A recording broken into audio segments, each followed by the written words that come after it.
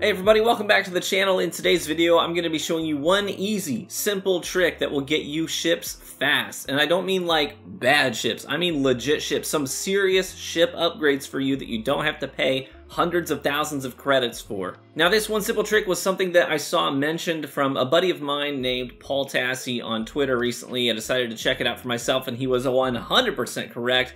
So give the man some love, go follow him on Twitter. He also writes articles on Forbes.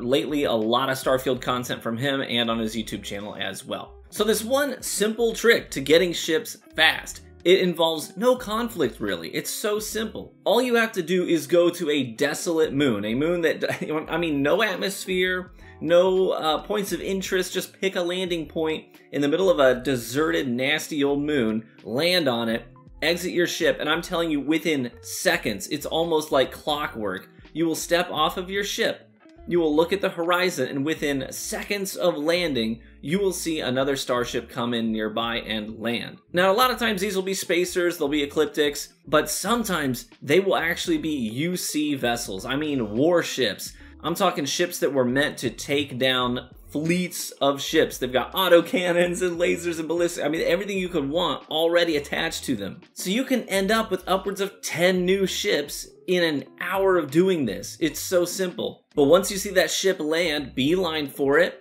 pull out your scanner and see what kind of enemies are walking around. If it's UC people, just know that you're probably going to be thieving this ship, but you don't have to get caught, you don't have to get a bounty, it's also very easy to avoid. If it's ecliptics, spacers, or Varun, your initial approach is going to be the same.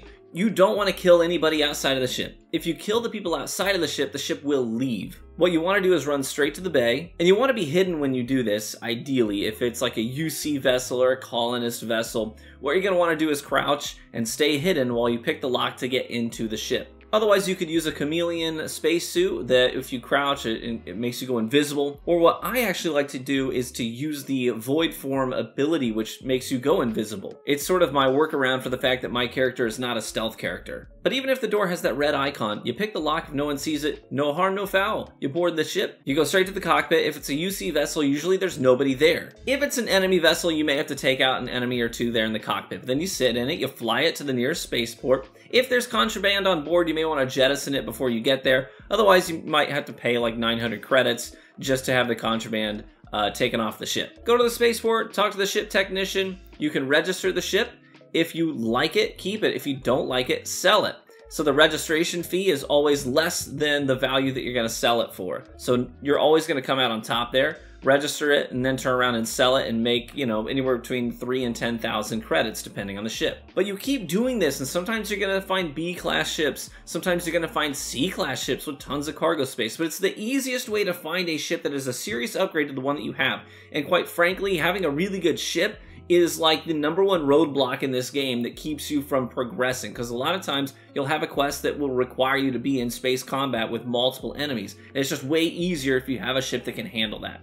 So a couple of quick things to keep in mind if you are doing this ship farm. First and foremost, you're probably going to want to level up your piloting skill, because that way if it's a B-class or a C-class ship, you can actually fly it home. You can't operate a B-class or a C-class ship if you do not have your piloting skill leveled up. So that's roadblock #1 that you're going to have to take care of. The second thing you're going to need to know is that occasionally, and I mean occasionally like 1 out of every 10 ships I try this on, the cockpit for some reason is inaccessible. It just says inaccessible, and I don't know why, I don't know what triggers that, but it happens from time to time. If that happens, don't fret.